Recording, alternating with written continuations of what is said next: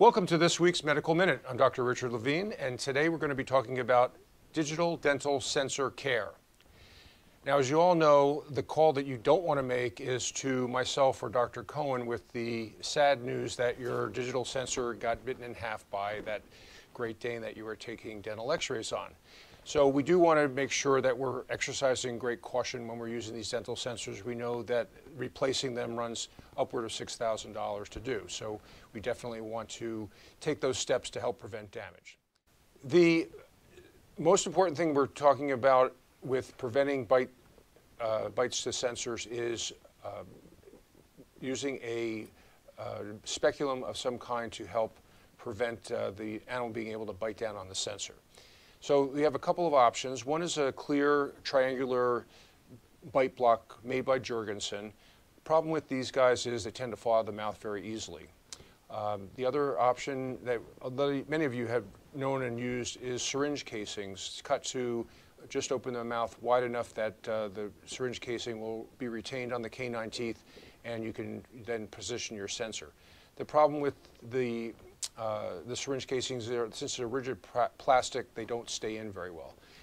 A solution I came across from one of our own practices was using old endotracheal tubes, the sticky silastic type, that we sized to just fit snugly over the canines, cut to a length that will prevent the sensor from being injured. But the nice thing about using the endotracheal tubes is that they don't fall out. So once that they're wedged onto the canine teeth, they tend to stay in place, and you can move the sensor in and out of the mouth and change the position of the pet without losing your bite protection.